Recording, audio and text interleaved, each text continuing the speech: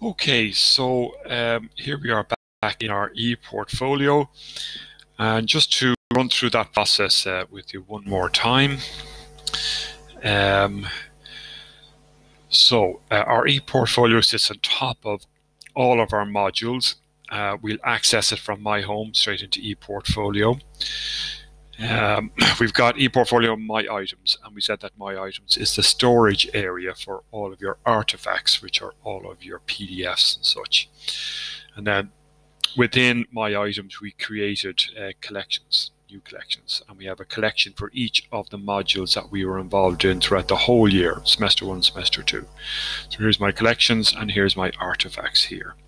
And then I moved filtered my artifacts into each of the collections so that your lecturer or your external examiner can go in to any of these at any point and hit preview on that section there, and you can see this is loading up here now, and we get a preview of the sheet as it comes up. Okay. Now that's the idea. That's so you're going to use your naming conventions correctly, and you're going to do all of that uploading and filtering. The other thing that you'll probably have to do is for your esquisse work. Now I've used Microsoft Lens here, and I like Microsoft Lens because it is part of the Microsoft family, and what it allows me to do is I can go straight from Microsoft Lens into a PowerPoint presentation. And now there's a couple of different ways to do this, and you need to just kind of play around with it for a while.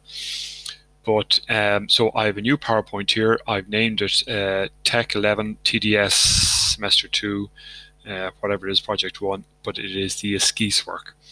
And this is a scan that I use from folder Microsoft Lens, okay, and I brought it into one page here. Here's a second page, and I can open that up from there, so I can open up pictures from this device or look your OneDrive. Now what Microsoft Lens will do is that, again being Microsoft, it's connected into your OneDrive. So look what it does. When I upload a photo, it will create this folder here, and your photos will drop into here. Okay. Now for some reason they're not there at the moment, but that's what will happen. They will drop into there. Now I've actually done this first one on my phone. So I downloaded PowerPoint onto my phone as well. It's connected into my college account. It'll be connected into your college account, so that as you're scanning, you can be dropping these straight into each sheets. So I think the recommended is that, look, there's one picture, you could put another picture in there. You'll organize this slide, put a couple of pictures in here as well. I like to get rid of those kind of title blocks there. They're just kind of default things that are there, and starting off with a blank sheet sometimes works quite well too, and you can pop things in there if you want to put a little title block underneath that. Now when that is done, you will go File, and you will go Print, and we don't want that, or we will download as, look, download as a PDF. Perfect. And we're going to download that, and it should give me a chance to name it. So what you will put in front of that then obviously is your name.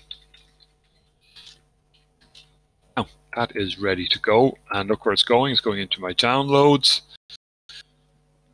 Okay, and then back over to my ePortfolio, and I'm into my ePortfolio here,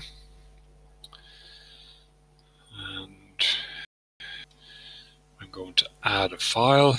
I'm going to upload from here, or I could have dragged it across. That would have been just as simple to do that, and I think that was in downloads, wasn't it? Esquisse, there it is there. All right, open. Okay, add to my ePortfolio, and back into my items. So there's my esquisse there, and into my items here just before this video closes down, and I will put that into add to the collection, and that'll go into my TDS collection. Okay, boom, boom. And that's that one done. Okay.